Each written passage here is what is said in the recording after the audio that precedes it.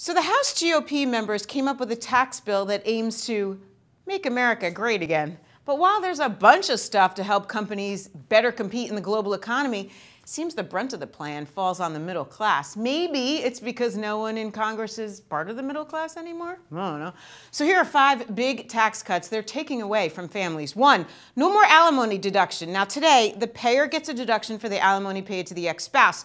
The fact that there is alimony means there's a big income disparity between the 2 spouses. Unfortunately, very often, it's the women who make less. So take away the alimony deduction, he's not going to want to pay her as much because he's not going to get a big tax break, and that hurts her. Number 2, they want to reduce the mortgage interest deduction on new purchases only. You can deduct interest now on a $1 million loan. Well, they want to take it down to $500,000. Now, this may sound like a lot of money, but if you live in states like New Jersey, New York, Connecticut, California, you know that's not true.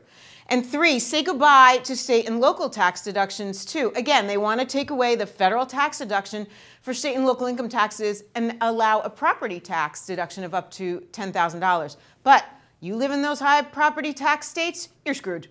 4, they want to take away the adoption tax credit, even though many kids need adoption these days and the process is so expensive. Not to mention, this smacks the LGBTQ community really hard.